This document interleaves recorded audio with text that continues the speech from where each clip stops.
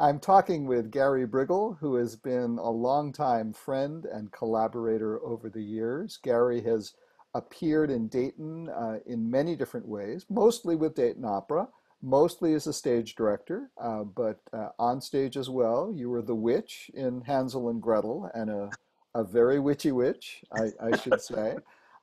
You would have been on stage as George Frederick Handel in our Baroque opera performance, which got kiboshed by the virus. And you've had a long and varied career as a singer, as an actor, as a director. So I think you bring perhaps a broader perspective on life in the arts in the COVID era than some of our guests have been. And it's wonderful to see you, even just on a screen. So, Gary, can you tell us how you've been, what you've been up to? How does the world look to you from the Twin Cities and the art world there? Well, I have to say, Neal, it fills my heart to see you and hear you. And I have so enjoyed your piano bench conversations and your playing, and just, the little ways that we've all learned to adjust to stay connected as friends and colleagues in these challenging times. So thank you for this opportunity. And I have to just thank you too for the rich generosity of your collaborative spirit in the work that we've gotten to do with Dayton Opera, which has been, tremendously rewarding over the past many years now. So thank you for all of that. And for this chance just to catch up a little bit. Here in Minneapolis, I can't even say the name of our fair city without acknowledging what we've been through in the wake of George Floyd's tragic murder, which occurred only blocks from my little house here behind a white picket fence in southern Minneapolis. Suffice to say, that was terrible and terrifying, and we are in the process of ongoing community healing, which has been very gratifying and deeply meaningful after all that violence and destruction. We, of course, won't get into the ongoing issues surrounding that tragedy, but suffice to say, we're moving forward in ways that are positive and as a community. And in the larger scope of things, Neal, I think it's been pretty stunning to see all of the major institutions, the Guthrie Theater, the Minnesota Opera, the Children's Theater, shut down, cut their budgets, fire 2/3 of their staff. And so we've all been processing that.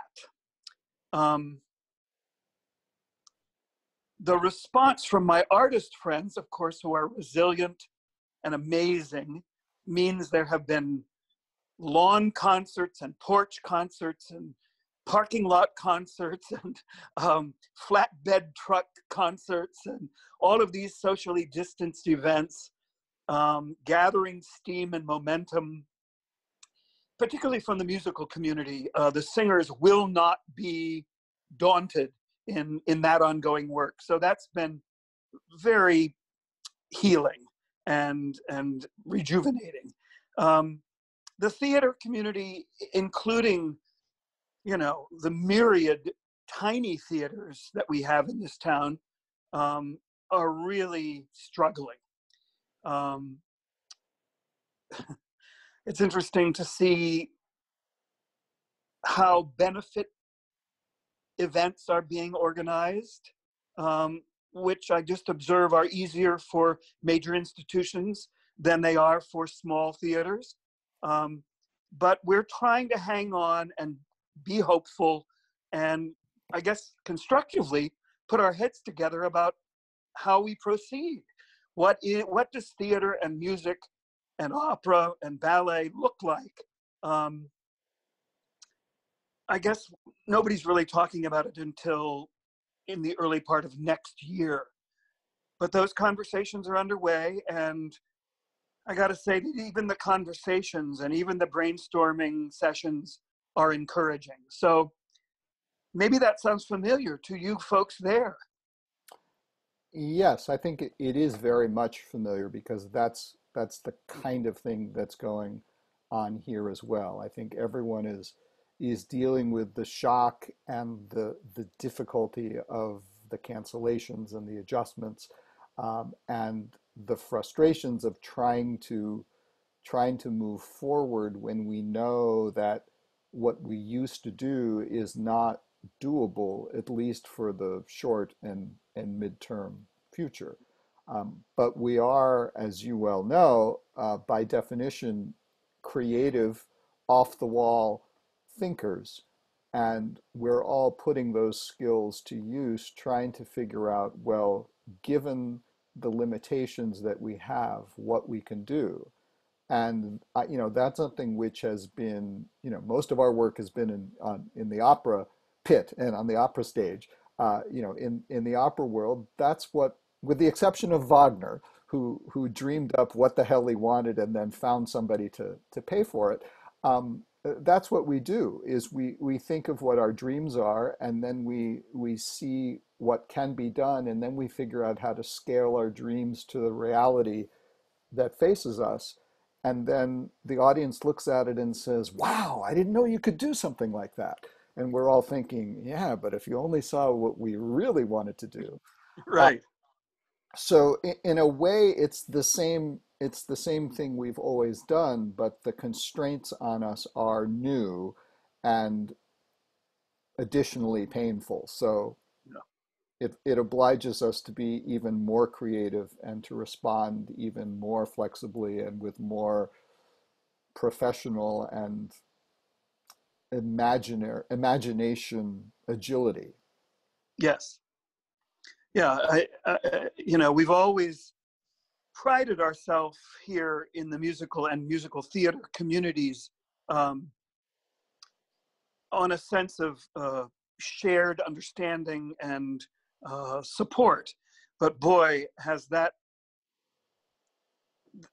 all the things that we assumed about one another are now being acted on and expressed in very much more palpable ways.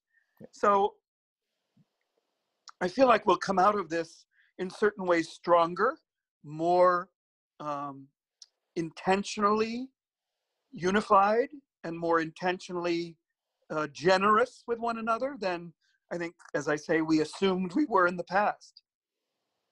Let's hope. That would be definitely looking on the bright side if we can pull that off. So the the immediate cause that brings us together is the rebroadcast on Concert Night with the Dayton Philharmonic of our collaboration from a few years back of, well, the full title would have been Berlioz's Episode from the Life of an Artist, both part one, known as Symphonie Fantastique, and part two, known as Lélio. So since we're talking about, and I mentioned Wagner, and I should have probably mentioned Berlioz too, as the other person whose dreams were far beyond what the practical world could accommodate.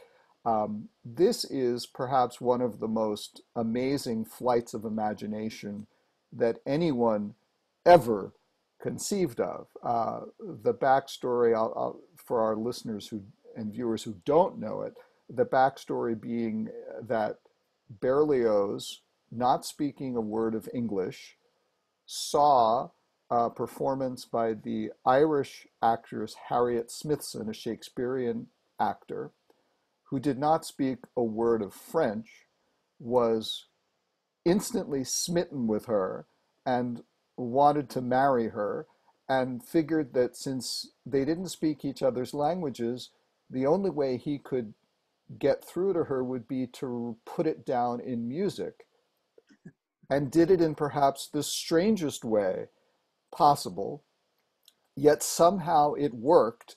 I remember reading somewhere that, somewhere during during Lélio, Harriet Smithson had this realization, I think he's writing about me. And then they ended up actually marrying. Maybe not a long and successful and happy marriage, but to a certain extent, on the scale of crazy ideas coming out of the minds of artistic dreamers, this one is not only just one of the craziest, but it actually worked. At least Yeah. it did what it was supposed to do. Hmm.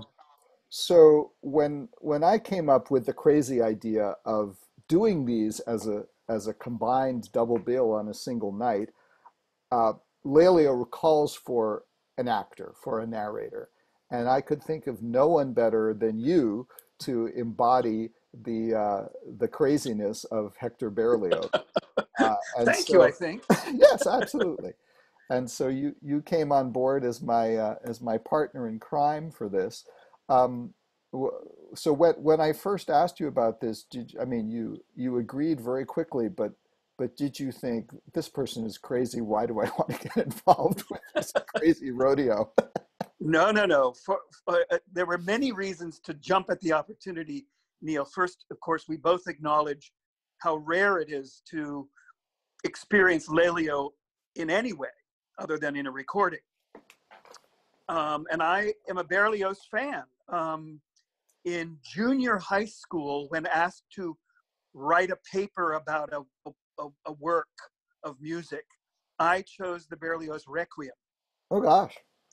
Mostly because I was a burgeoning vocal student and knew about the glorious tenor solo Indeed. in that work. And, you get a recording of that. My parents must have been driven crazy because I played it at full tilt in the basement relentlessly. Those brass choruses and, it's a gigantic work, of course. So, having done that, having sung the role of Benedict in Beatrice and Benedict, his chamber opera, his little Petit Point chamber opera based on Much Ado. Anyway, you didn't have to twist my arm at all in terms of Berlioz. And then, you and I have dreamed up some crazy things and seen them to fruition. And the integration of theatricality into concert, orchestral work, narration, all of that is very interesting to me on any level, whether it's Histoire du Soldat or Peter and the Wolf or, any ways that composers and text relate. So yeah, I was completely game and gave me a chance to sort of whip up my Berlioz hair and do an impersonation. So, so in terms of the staging of it, the presentation of these two pieces, as I recall, I think for the whole first half of the evening during Symphonie Fantastique, you were essentially part of the scenery because I think weren't you were seated at a writing desk because Yes. Berlioz in the story of Symphonie Fantastique, Berlioz is not really conscious while during the first half. He's taken an insufficiently large dose of opium to kill him, and instead is having these strange dreams. So I think we had you just there asleep or slumped while all of this went on, as it were, in your head. And Well, then you gave me permission, Neal, to even in a chair, in costume, to breathe a certain kind of physical life yes, into that hallucination. I tried not to chew the scenery, but be the scenery, and just to be a presence, to remind the audience that this was a present moment imagining, a kind of living, waking nightmare, if you will. So, the actor in me, enjoyed somehow working within the confines of a big chair was a really interesting physical assignment. And I wanted people, of course, to begin to get to know the character that they were going to hear from after intermission. yeah. So if someone looked at you during the performance of Symphonie Fantastique, they would not see just a lump of, of Right, humanity, right. but that you could in your own subtle way kind of live out physically the emotion. Uh, Yes, and and then Lelio comes, and then of course you are an active character because Lelio happens presumably after Berlioz's artist has recovered or awakened from his opium dream, and now he's dealing with being alive when he thought he wouldn't be, and yes. still trying to deal with the incredible romantic affliction that he has from his beloved.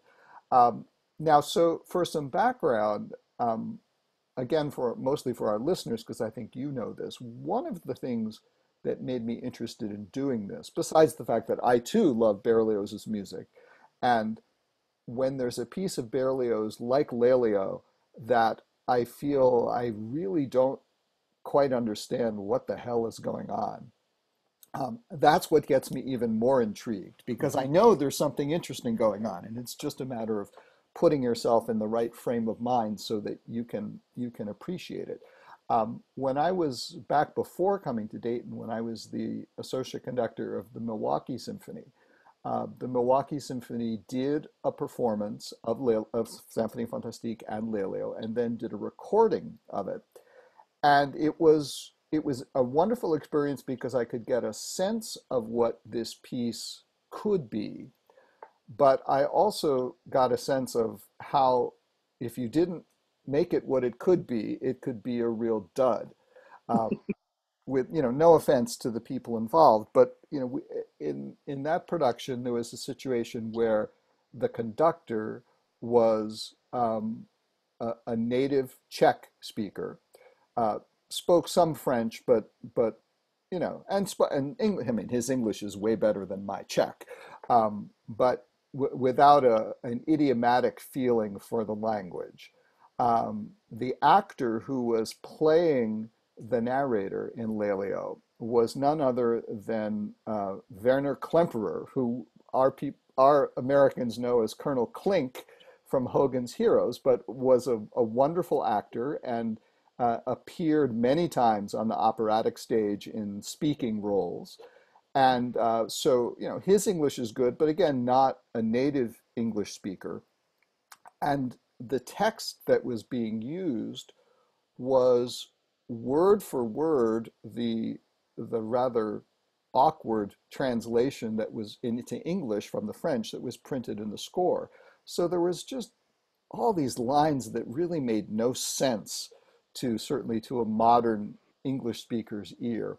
And it was so frustrating. And I thought, if only the text had been better, this thing really would have flown and taken off. And so I sort of stuck that idea in my back pocket and thought, well, when you have your own orchestra, you're going to do this and you're going to do it right. So that was the impulse for doing it, and it's another impulse why I thought you would be a great collaborator because the notion of taking this text which was purple enough in French and then became even more purple and convoluted in the clunky English translation. Uh, the notion of attacking it with someone like you who is so wonderful with words that I knew that we could wrestle this into a shape that would work. And I think we did. Oh, I thought it was a very interesting process together, Neal, to honor the original French, to honor, and I, you and I both have worked in this way before, the gradual evolution of a text from a literalness in a foreign language to something that is clear and immediate um, to an English-speaking American audience is a challenge and a joy. So yes, I enjoyed the two of us rolling up our sleeves to work on the text together.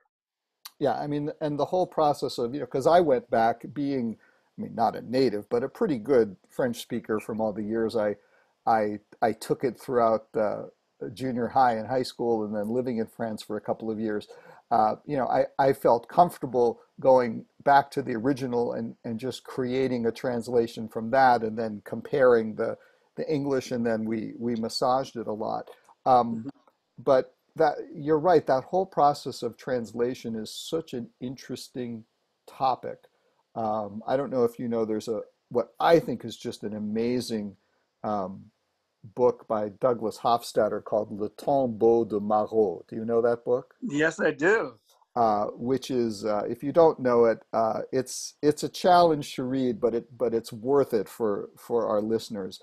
But it's about the act of translation, and he starts with this very odd, delicate, beautiful little strange poem in French, and then uses that as the jumping off point for this investigation of what translation is all about. And in doing so, does multiple translations of this poem in different ways and gets his friends involved, and you see this whole thing transformed. And until I read that book, I don't think I'd ever really pondered just what a deep act translation is. Truly. And it really made me think about it. And of course, you deal with that in the opera world all the time, because even if you're performing an opera in the original language as a director, I imagine you probably do your own translation for yourself, if for no other reason than for the super titles. So you have to deal with that question of, what does the text say? What does it mean? How do you communicate that to an audience that speaks a different language in a way that they will understand it, but also get the emotional content and the deep subtext of the original language? And it's a minefield. Yes. But Well, and again, when you I pull it come off, you through. think you've done something. Oh, absolutely. I come through the directing. I come to directing as a singer actor, and certainly I was taught that it's crucial to um, come up with your own. Every singer must have their own singer's translation, and that feeds right into my directing translation. And my operatic career began with the Minnesota Opera Company that sang everything in English. And so works that were not in English to begin with, all of us in the room with Wesley Balk in those days were invited to the collaborative process to turn the Marriage of Figaro or the Barber of Seville or, whatever it was, Love for Three Oranges, into singable translations, which was, of course, a thrilling collaborative process. So, yeah, that's been a trajectory in my work. So any final thoughts on the Berlioz Symphonie Fantastique Lélio project? Well, just an expression of how exhilarating it is to share with you a work like Lélio, which is transformed for the audience as an experience by the careful honing of a narration, which shines a light on the work that, without it, as you say, could be a bit of a perhaps dramatic head scratcher. That's not to say that the music itself isn't marvelous, but this total experience is a rare and wonderful thing to be a part of. And I just loved, there was no fourth wall. I was really direct address to the audience. It was wonderful to look into their faces and see them light up with sort of the aha moment to moment of the journey. And then, as everyone will see, the interaction ultimately with you and with the orchestra at the end was very satisfying. Yeah, it was. It was a wonderful experience. I mean, it's interesting because we have a rubric under which we survey musicians after every performance to get their input, and the musicians' reaction to it was very different from yours and mine, because Lélio is definitely something unfamiliar. It's something where, in some cases, the orchestra really takes a back seat. I mean, there's one beautiful number that's just tenor and piano, and the orchestra sits there, sits there listening to it, and then the stretches of dialogue and the chorus is involved.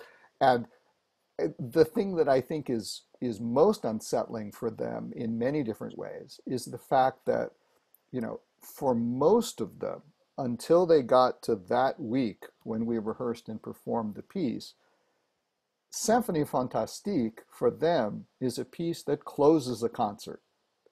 And so when Symphonie Fantastique is on the repertoire, there's something on the first half, but you are psyching yourself up for the emotional and the technical challenges of that piece. And to many of them, just the whole notion of, why would you do anything after Symphonie Fantastique? You're supposed to go home after doing that piece. And the fact that there's a second half that nobody ever plays is a whole other thing. And in my response to the musicians afterwards, I said, I understand where you're coming from, and I promise you that the next time we play Symphonie Fantastique, it will be at the end of a program. It will be it doesn't always have to be this way, but this is what Berlioz had in mind, and this is what he imagined. And so I thought at least once we should have the opportunity to perform it that way, and at least once our audience should have the opportunity to experience it. And through this rebroadcast, they get to kind of re-experience it without the visuals, of course. Well, and as a colleague, Neal, I certainly realized this was my once-in-a-lifetime experience with you as well. So again, I thank you for it. It was tremendously rich and engaging, a kind of high wire act, in fact, for me, I felt, which, I'll step up to that mark anytime, especially if it's with you. So thank you. The flying Wallenda of the Schuster Center. Yes. So one final question that I've really always wanted to ask you, and again, you have the perspective as an actor, as a stage director for drama, as a singer, as a stage director for opera, and as a concert performer too. So there's that old adage about tragedy is easy, comedy is hard. Now, at Dayton Opera, you have directed plenty of both. I mean, you've directed Gilbert Sullivan, you've directed The Barber of Seville and The Marriage of Figaro, which is kind of in between. But you've also directed tragedies as well. So my question is it true also for a stage director that making a comedy come alive on stage is in some ways easier, is in some ways much harder than making a tragedy come alive on stage? Oh, I don't know how to express how difficult comedy is in the opera house, except to tell you that I have had people march across the aisle at a comic opera and put their hand over my mouth because I was laughing. In fact, it's tremendously difficult because timing, which in a certain respect, opera is all about time and how the composer uses time. And some composers, Mozart, Rossini, have a great comic timing, others less so. And giving the audience sufficient permission, as my mentor, Wesley Balk, used to say, if they don't laugh in the first 45 seconds of a comic opera, they will never laugh again. So I don't care whether that's, a banana peel or whatever it needs to, or a poo-poo cushion or, a pie in the face, but you've got to give the audience permission and an invitation all night long to relax enough to enjoy the comedy and to understand that in great comic opera, there's time, there's reaction time built in, that the next thing that happens after a good laugh isn't going to be very important because, we're moving on. So, yeah, it's particularly difficult in the opera house. And yeah, you're right, I guess, because, there are so many, I mean, barriers is too strong a word, but there are so many layers of gunk in a way between the work and the audience in opera. There can be the perceived seriousness of what opera is.